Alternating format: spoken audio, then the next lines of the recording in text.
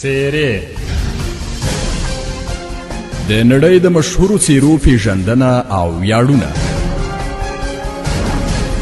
ویاړلي خلک څنګه سترو موخو ته ورسېدل؟ د دوی د بریا راز په څه کې و؟ په دې خپرونه کې د فکر او عمل د خاوندانو ژوند ته کتنه کوو.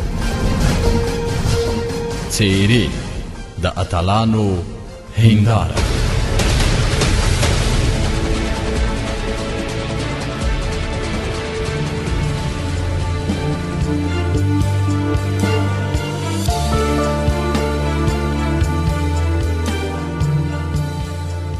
د بخښونکي خدای په سپېڅلي نامه د څیرې خپرونې قدرمن اورېدونکو سلامونه مې ومنئ. خوشحاله یم چې د څیرې له یوې بلې خپرونې سره ستاسو په چوپړ کې یم. په دې خپرونه کې موږ هڅه کوو چې د سیمې، نړۍ او هېواد مشهورې څیرې او مشهور اشخاص، د هغوی فعالیتونه او لاسته راوړنې درته وړاندې کړو. په نننۍ خپرونه کې مو هم د هېواد په کچه یوه مشهوره څیره، د علم او فرهنګ څیره، د علم او ادبیاتو څیره درته معرفي کړې ده. دا چې دا کس څوک دی، د څیرې په نننۍ خپرونه کې اورو.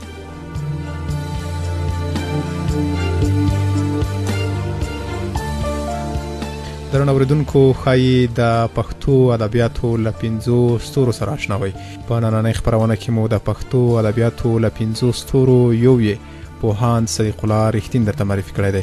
د هغه په اړه، د هغه د فعالیتونو په اړه او پښتو ژبې ته د ښاغلي استاد رښتین د فعالیتونو په اړه نننۍ خپرونه جوړه شوې ده. هیله ده چې د خپرونې له معلوماتو خوند واخلئ. ورځو د څیرې نننۍ خپرونې ته.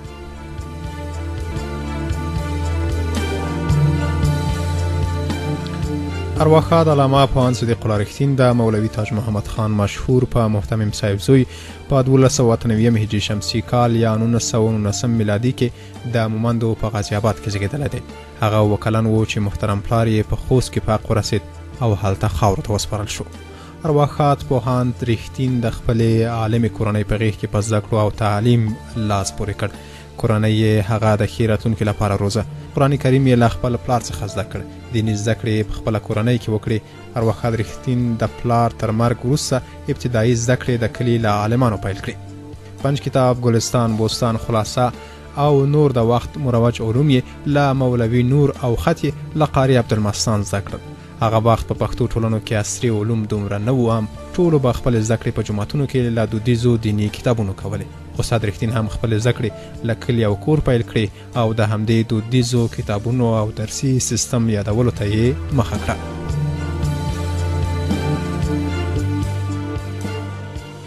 استاد خپلې زده کړې لوړې کړې، نور نو باید د لا ډېرو زده کړو لپاره له کلي وتلی پای. ارواښاد د 1413 هجري شمسي کال په سنبله کې د ننګرهار په مشهورې مدرسې نجم المدارس کې داخل شو او دلته یې خپلې پاتې زده کړې پیل کړې. استاد رښتین تر هغه پورې په یاده مدرسه کې و چې په 1415 هجري شمسي کال کې کابل ته لاړه او د دارالعلوم په مدرسه کې شامل شو. هغه خپلې پاتې زده کړې دلته پیل کړې. له عربي ژبې سره دلته بلد شو او په دیني علومو کې مطالعه لوړه شوه. په 1413 لمریز کال کې له دغې مدرسې څخه په اعلی درجه فارغ شو. بیا همدې کال په سنبله کې په رسمي دنده پیل وکړ. استاد چې کله له زده کړو فارغ شو نو د کار او دندې وخت پیل شو. د پښتو ژبې دغه ستر خدمتګار له لیکوالۍ او ادب سره ډیره مینه لرله. له دیني زده کړو سره ترڅنګ یې په عربي ژبه کې کتابونه لوستل او ادبي ذوق یې خړوبېده. ارواښاد پوهاند رښتین د همدې مینې او شوق پر بنسټ په 1413 کال کې د انجمن ادبي غړی شو او همداراز د پښتو ټولنې د قواعدو د څانګې مدیر مقرر شو.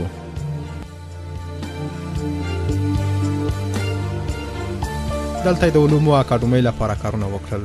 دا چې هغه وخت د دې اکاډمۍ لومړني کلونه وو، نو د استاد خدمتونه او لاسته راوړنې مهمې ګڼل کېږي او لا هم د هغه فعالیتونو ته په درنه سترګه کتل کېږي. استاد په 1921 لمریز کال کې د وړانګه په نامه جریده جوړه کړه. هغه د همدې جریدې د مؤسس او لومړني مسؤل په حیث پکتیا ته ولاړ. هلته یې همدا جریده چلوله تر دې چې د 1920 کال په سور کې د پښتو ټولنې د معاون کفیل او د قواعدو او لغاتو د څانګې مدیر شو. دلته یې دنده دا وه چې د پښتو ژبې په لغاتو ټولونه او سمونه کې کار وکړي. استاد دلته په پوره هڅه خپله دنده سرته رسوله او تر خپلې وسې پښتو ژبې او لغاتو ته کار وکړ.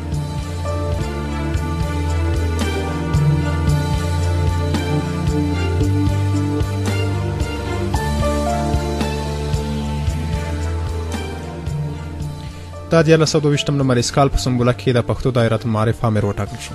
د 1426 لمریز کال په میزان کې د فراه ولایت د سیستان د جریدې مؤسس او لومړنی مدیر په حیث مقرر شو. د 1426 لمریز کال په میزان کې د فراه ولایت د سیستان د جریدې د مؤسس او لومړنی مدیر په حیث مقرر شو. د 1428 لمریز کال په سنبله کې بیرته د پښتو ټولنې د مرستیال او د پښتو دایره المعارف امیر شو. د 1428 کال د اسد په میاشت کې د پورتنیو دندو په څنګ کې د هیواد د ورځپاڼې مسؤل هم شو. دغه ورځپاڼه اوس هم په کابل کې خپریږي، خو استاد رښتین د هغو لومړنیو کسانو له ډلې دی چې یاده ورځپاڼه یې چلوله. هیواد ورځپاڼه دولتي ده او تر ډیره خلک پر کیفیت او جوړښت نیوکې کوي. د استاد په وخت کې هیواد ورځپاڼه یوه علمي او همدارس د بیلو مسایلو لپاره ځانګړې شوې ورځپاڼه وه. له 1415 څخه تر 1429 کال پورې د پورتنیو دندو ترڅنګ د کابل پوهنتون د ادبیاتو د پوهنځي استاد هم و. هغه دلته په پوره ژمنتیا خپله دنده سرته رسوله.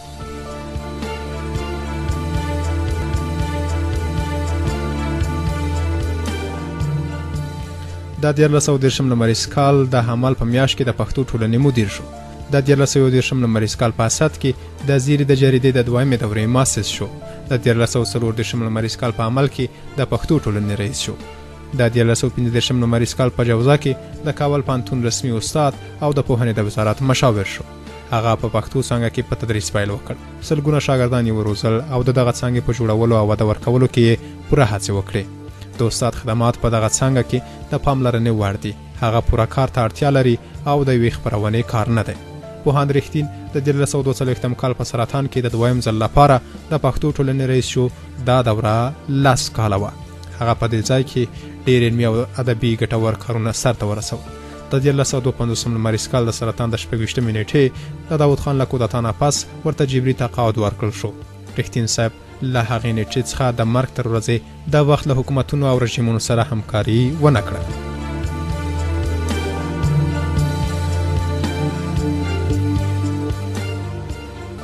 پوهاند رښتین د رسمي دندو برسیره په معمول ډول پس له رسمي وخت څخه به نشراتي او تبلیغاتي کارونه هم کول.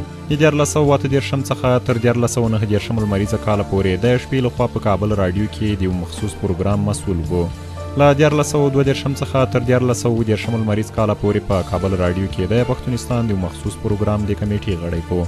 د 1440 لمریز کال له میزان څخه د 1440 لمریز کاله پورې په کابل راډیو کې د پښتو د یو رنګارنګ ادبي پروګرام د ادبي وږمې مسؤل و. د 1440 نه تر 1448 لمریز کاله پورې د وږمې مجلې د تحریر د هیئت لومړی درجه غړی. د 1430 څخه د 1442 لمریز کاله پورې د کابل پوهنتون د عالی شورا غړی و. پوهاند رښتین د پښتو ژبې نامتو لیکوال او مؤلف و. هغه په دري ژبه هم لیکنې کولې، په عربي او اردو ژبه هم که پوهېده او حتی آثار یې له عربي او اردو څخه په پښتو ترجمه کړي دي او څو مقالې په عربي ژبه لیکلي دي چې ټول د اصلاح په جریده او کابل مجله کې نشر شوي دي. هغه په عربي ژبه پوره برلاسی درلود، ځکه له یوې خوا یې کورنۍ عالمه کورنۍ په، له بلې خوا هغه دیني علوم یې لوستي وو چې تر ډېره په عربي ژبه دي.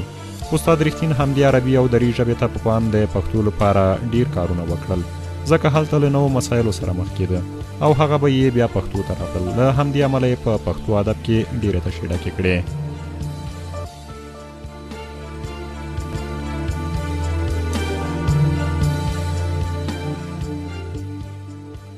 تقدیرنامې او نښانونه.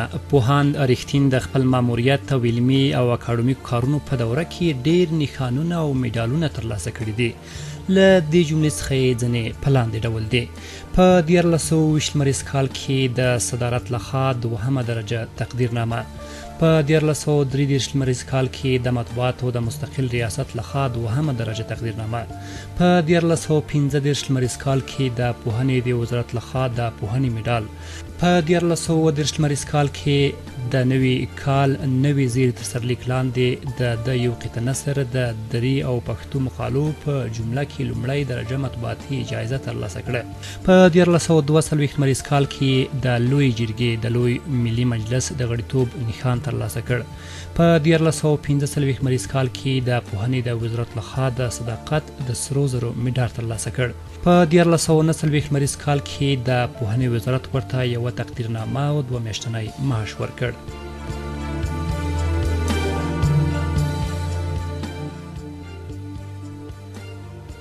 د استاد هغه کتابونه او آثار چې جایزې ګټلې دي. پښتنې تورسرې، د حمید دیوان، خوږې قصې، د پښتو ادب تاریخ، د پښتو کلی لومړی لارښود، د پښتو اشتقاقونه، د ظلم وظیفې، د پښتو نثر، ځلانده پلوشې، د پښتو مجاهدې، نوی ژوند، د هند سفر، د اشعارو ډولونه، د پښتو نثر هنداره.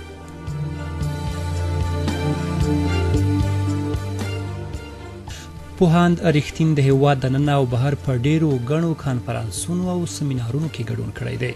په دې سفرونو کې ځنې په لاندې ډول دي: په رسمي هیئتونو کې برخه، په 1321 لمریز کال کې د هند د پښتنو په جرګه کې د افغانستان د هیئت غړی، د 1314 لمریز کال په حمل کې پېښور ته د یو کلتوري هیئت د یو غړي په حیث او د رحمان بابا د قبر لپاره د مرمرو د تیږو وړل، د 1314 د اقرب په میاشت کې د شوروي اتحاد د اکتوبر په جشن کې د برخه اخیستلو په موخه د یو کلتوري هیئت د مشر په حیث شوروي اتحاد ته سفر، په 1310 لمریز کال کې مصر ته د یو کلتوري هیئت د غړي په حیث، د 1342 لمریز کال په دلوه کې د هندوستان د ختیځ پیژندونکو په 26م کانګریس کې ګډون، د 1343 لمریز کال د اسد په میاشت کې د پېښور پوهنتون کې په یو علمي سیمینار کې ګډون، د 1344 لمریز کال د هود په میاشت کې د هندوستان د پوهنې د وزارت په دعوت هغه هېواد ته سفر وکړ او څو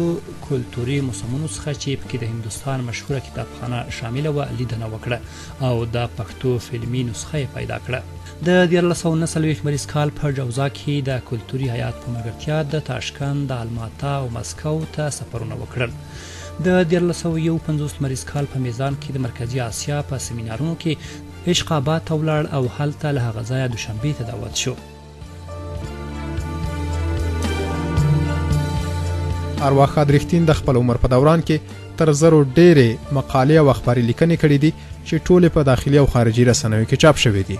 ارواښاد په خپل ارزښتمن عمر کې یو ساعت هم اوزګار نه دی کېناستلی، تل د کار او هغه رسالت په وړاندې چې ځان یې مسؤل ګڼلو تل په تحقیق او پلټنه مصروف و. د پښتو ژبې انکشاف او پرمختګ د هغه له آرزوګانو څخه وه او تل یې په دې لاره کې کار کولو او زیار یې ایسته.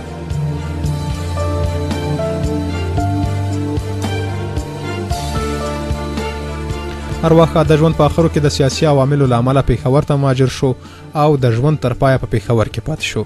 هغه د ژوند تر وروستۍ ورځې پورې مقالې ولیکلې او د کتابونو مطالعه یې وکړه.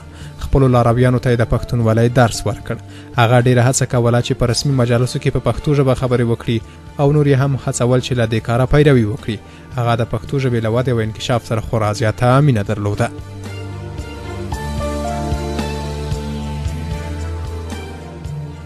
د استاد چاپي اثار: لومړی پښتانه شعرا، دوهم ټوک 1314 هجري شمسي کال، دوهم د پښتو ادب تاریخ 1320 هجري شمسي کال، دریم د پښتو کلی شپږم سیمیستر 1313 هجري شمسي کال، څلورم د پښتو لومړی لارښوونکی 1313 هجري شمسي کال، پنځم د پښتو ګرامر اول ټوک 1313 هجري شمسي کال، شپږم د پښتو اشتقاقونه او ترکیبونه 1325 هجري شمسي کال، اووم دیوان عبدالحمید مومن، اتم د معارف دریم ټولګی قرائت، نهم د پښتو قصې 1313 هجري شمسي کال، لسم نوی ژوند 1311 هجري شمسي کال، یولسم د خوشحال خان بازنامه، دولسم د پښتنو مجاهدي 1313 هجري شمسي کال، دیارلسم د معارف شپږم دینیات، څوارلسم پښتون یار 1313 هجري شمسي کال، پنځلسم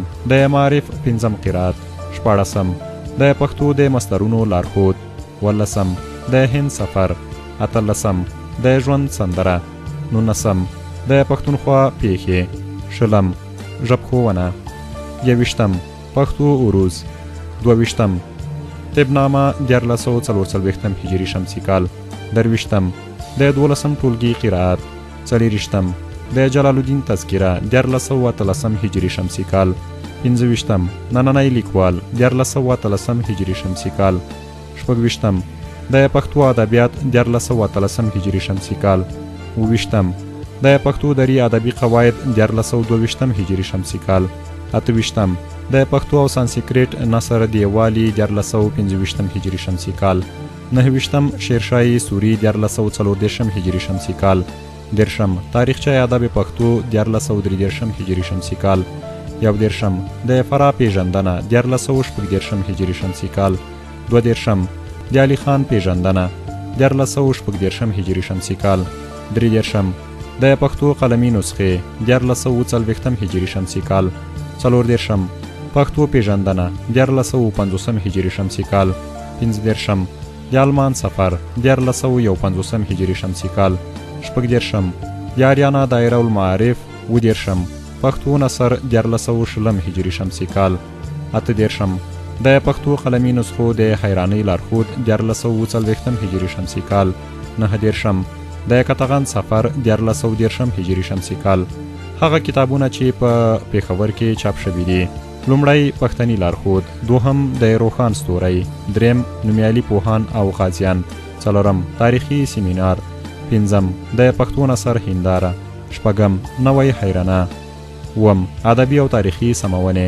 اتم ادبي لیکونه نهم د محتمم ژوند لسم پیاوړي شاعران یولسم د ننګرهار ننداره دولسم لرغونې پښتو دیارلسم پښتو ګرامر دیارلسم د ژوند پلوشې پنځلسم نومیالي شاعران شپاړسم د اشعارو ډولونه ولسم خوږه وږمه اتلسم د ښکلا وږمه نولسم د پښتو ادبي مکتبونه ناچاپ اثار لومړی د پښتني میرمنې درام دوم د ژوند پلوشې دوهم ټوک دریم په هند کې پښتو کتابونه څلورم خپلواک ژوند پنځم نړیوال کنفرانسونه شپږم د شوروي سفر اووم د مصر سفر اتم زما ژوند او هیلې نهم نوې کتنه لسم د هیواد نندارې او یولسم د زلمو وظیفې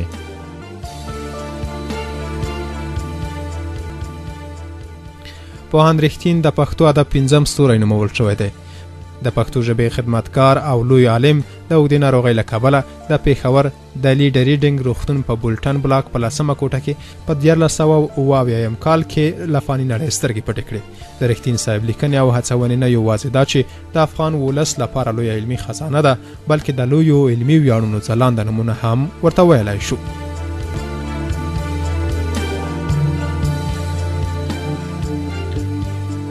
درنو اوریدونکو نننۍ څیرې خپرونه مو هم دومره وه تر بلې خپرونې چې لا یوې بلې څیرې سره ستاسې په چوپړ کې حاضرېږم تاسې په لوی او بخونکي خدای سپارم ښې چارې